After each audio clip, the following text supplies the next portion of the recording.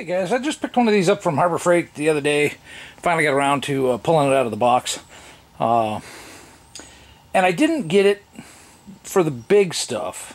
You know, usually when I drop nuts and bolts and stuff like that, it's onesie twosies, that kind of stuff. You know, you don't find yourself too much, you know, like that picture there where you got tons of nuts and bolts and stuff laying all over the ground.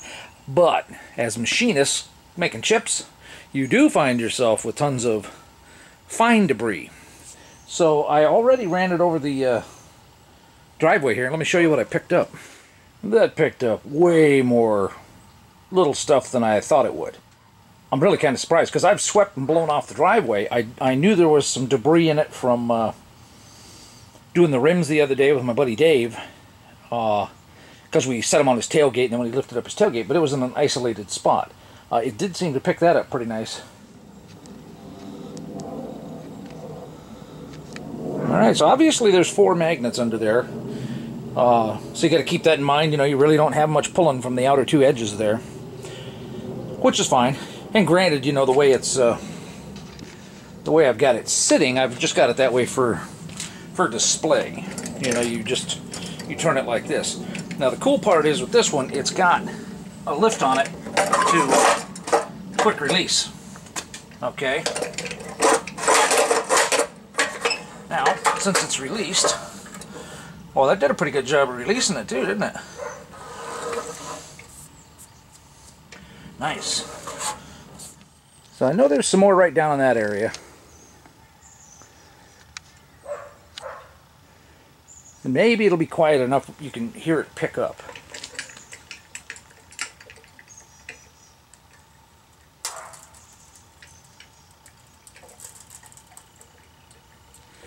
There's a little tinging. So you can't run over it extremely fast.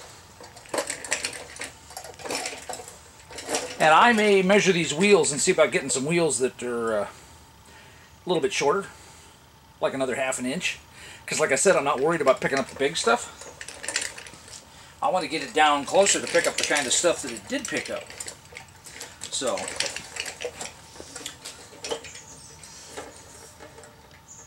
that's basically stuff I missed the first time. And I think if I was down even a little bit closer, I could go a little bit faster. Not picking up the aluminum. What the heck? I'm going to have to take it back. You know, but I got a granddaughter that runs up and down this driveway and stuff, and a lot of times she'll come out and be in her bare feet, or stocking feet, or whatever. So blowing it off and sweeping it off and that stuff doesn't get done often enough. So with this, it'll be pretty nice. Let me show you the other... well, let's go back over this. Here, let's go back over this and pick that up.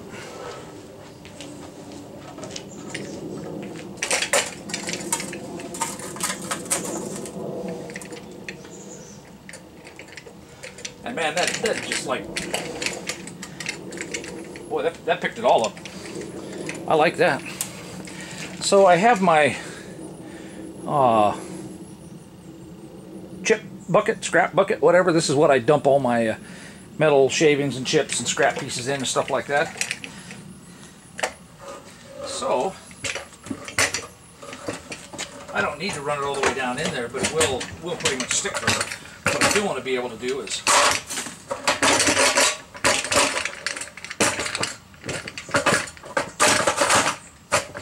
there we go. Yeah, that's nice. See these slide up and down with it. They're not held on that much that you can't just brush them off. So the handle here's got a wing nut on it there to hold that. That welding table in there is steel, so obviously that can it can stick to that too. But let's take this other wheel off here and I'll show you the adjustment.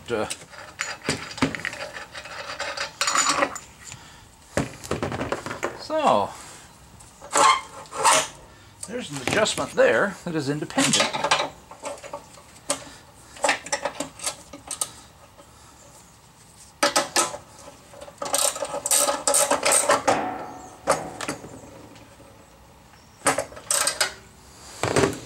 That's as low as that's going to get compared to the wheels.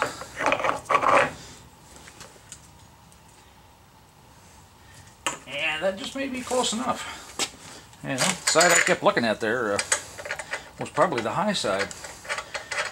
Oh, you know, and I could probably even take this apart and put that slot up a little higher. That way that'd be cheaper than going out and buying new tires. I could chuck the tires up into the lathe and shave a ½ inch off them because they're solid tires.